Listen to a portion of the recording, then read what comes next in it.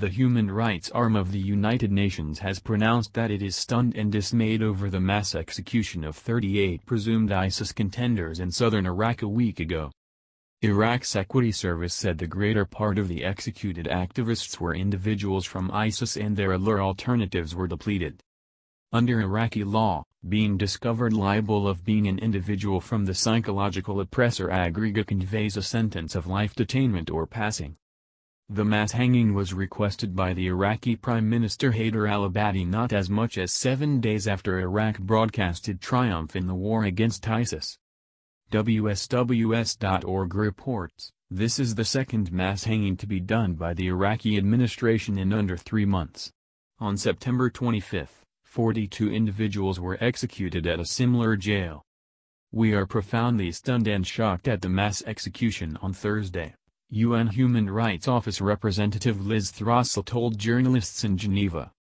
Given the defects of the Iraqi equity framework, it shows up to a great degree far-fetched that strict due process and reasonable trial ensures were followed in these 38 cases, the UN representative included.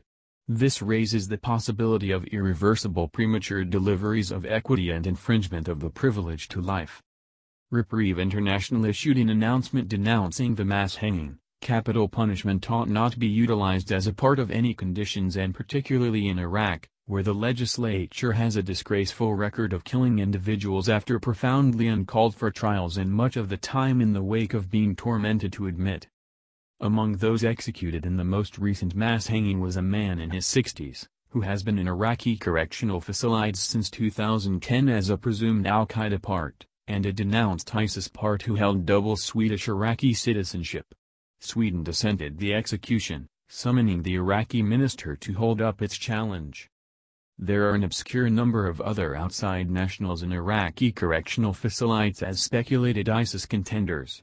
One of those detained is a 17-year-old German young lady who was caught after government powers overran the ISIS-controlled fortification of Mosul not long ago.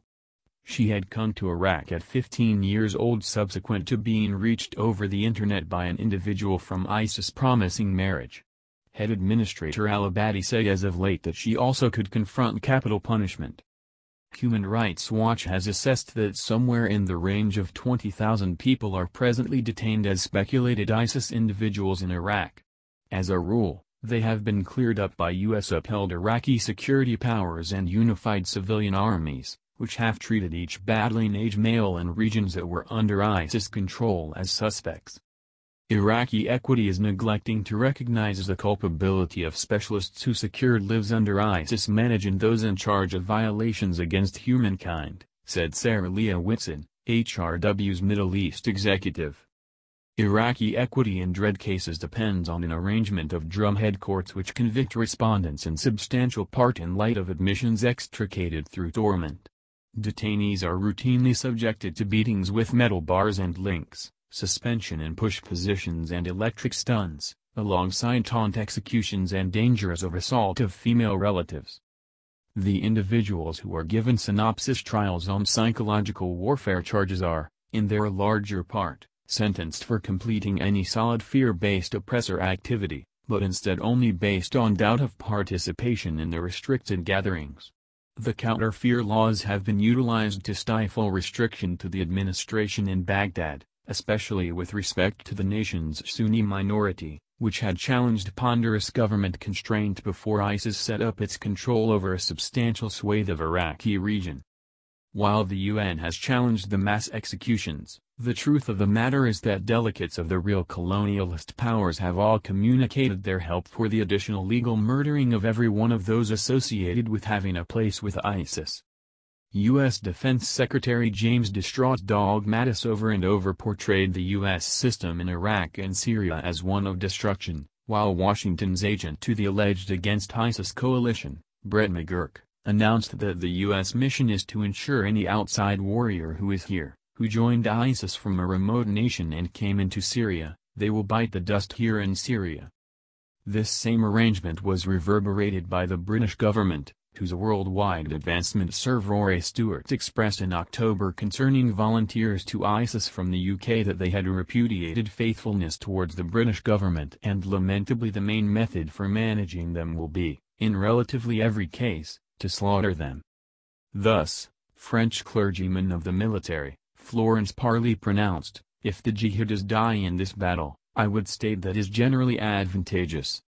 This approach has been loyally actualized by the Iraqi administration in its progressive U.S.-supported attacks of ISIS-held urban communities including Tikrit, Fallujah and Mosul, in which the discount devastation of urban zones and mass passings of regular citizens under U.S. bombs and shells were trailed by rundown torment and executions of guys gathered together in the fallout of the fights. While the arrangement of obliteration articulated by Washington has been acknowledged in the mass executing of regular people, as far as ISIS itself, its application has been exceedingly particular. In the attack of the Syrian capital of ISIS, Raqqa, U.S. authorities directed the mass departure of somewhere in the range of 4,000 ISIS contenders to eastern Deir ez-Zor region in October. As opposed to murdering them, they were transported out in a 4-mile-long guard together with their weapons, ammo and explosives, keeping in mind the end goal to turn them against Syrian government powers endeavoring to recover control of the fringe with Iraq and Deir ez-Zor's oil fields.